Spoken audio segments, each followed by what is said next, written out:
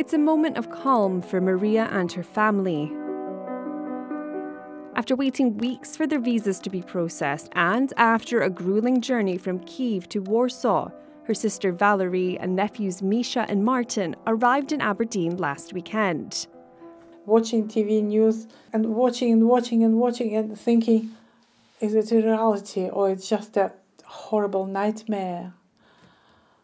And at last we got my daughter and my grandchildren here, and it's just such a relief. It didn't feel real, like up until the moment that I saw them coming out of the airport doors. I just kept thinking something might go wrong. Valerie worked as an image consultant for a Ukrainian news station. She had to leave her dream job and her partner behind.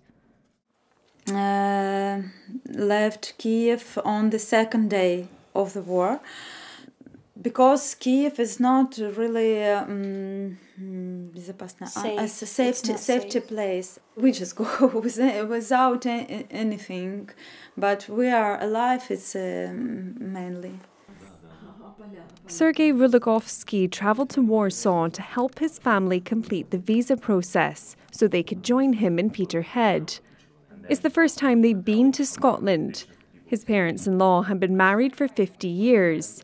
They left the Harkiev region with the clothes on their back and some documents. Конечно.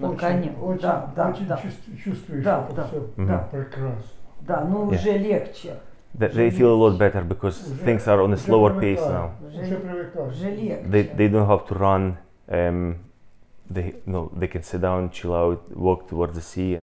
His younger sister Ina has also joined them with her 12-year-old son Vladislav. He's now just started at the local school. He was very nervous going to school because he didn't think anyone would speak to him. But there was lots of children, so he's starting to make friends. I feel safe here. I like the weather and the nature. Sergey is setting up a charity to help those caught up in the conflict.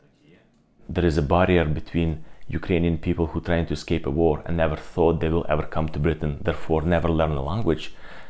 People need some sort of certainty that when they go somewhere, they will be able to sustain their kids. They'll be able to look after them, there'll be accommodation, there'll be a school. Although now miles away from the war, their home country is never too far away in their minds. Wants to go home, really hard. No matter what, wants to go home. I cried. And my boys said me, Mama, stop, but okay. I will try, but it's very sad. Haley Boma, STV News.